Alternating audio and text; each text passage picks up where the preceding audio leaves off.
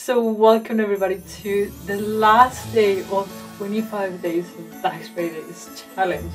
If you don't know what I'm talking about, you have all the details down below. You can still run this thing, no problem, you're not too late. If you want to know how I solved day 25 or you're stuck, this is the video for you. So you're probably wondering what's going on with all this. The thing is, the first time this is going to air is Christmas Day, okay? So this is why. I apologize for the inconvenience of this after Christmas, but I had to do it. Merry Christmas, everybody. If you don't celebrate Christmas, please allow me to do this still. Let's get started with the challenge. Okay, so for day 25, it was how many employees got hired in 1994, okay? We're going to do it as we've all been doing so far, with DAX, without DAX. Start without DAX. So, how many employees? So again, how many employees? We need to have employees on our table. Got hired. So it sounds like there's a hire date somewhere. In 1994, we need a year, right? Well, we don't need that year. We actually don't need that year, otherwise, because there's not that year on the calendar. So, how many employees got hired in 1994?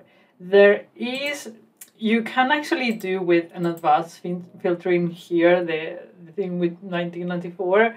You can put it in a slicer too, but I mean, there are so few employees that we can actually count them here. We have 3 employees that got hired in 1994 on the Northwind company. So how do we get this in DAX? It is Christmas Day, right? We cannot do this like super difficult. So let's get the world. I'm just going to show you something that I learned a while ago. Let's do it. So we're going to calculate. Now we are going to calculate. We take the employee tables and we want to filter it by 1994 and find, then do a count of how many employees they have 1994 in the hire date. One thing I read on the Microsoft documentation is that count rows is a lot faster than count or count A or all the stuff. So in this case, this is the learning. It's better to use count rows rather than count employees. Apparently faster for us Northwind, it doesn't matter. Just thought it was a good, nice thing to know. Now, we need year equal to 1994, but year from hiring date. We don't have a hire date year. You don't need to create it either. We can do it on the fly. So we're going to get the year of the hiring date here, and it's equal to 1994. Not 3, 4, please. And put the card in there, and hopefully it says 3 days. Yay.